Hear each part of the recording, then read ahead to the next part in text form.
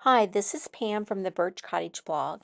In this video tutorial, I just want to show you quickly how to find GPS coordinates using Google Maps.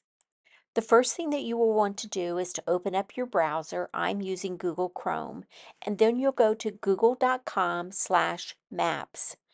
And then in your search field, you will enter in either a specific address or a general location, and then you can zoom in to the spot that you want to locate a GPS coordinate for.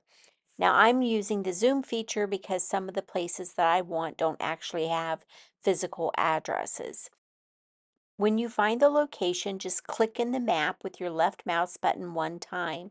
A little window will pop up at the bottom of the screen, and you can tap on the share link.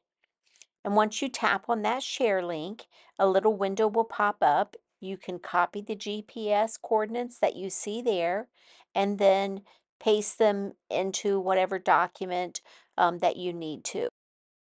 Thank you for watching my YouTube video. If you have any questions, feel free to leave them in the comments below.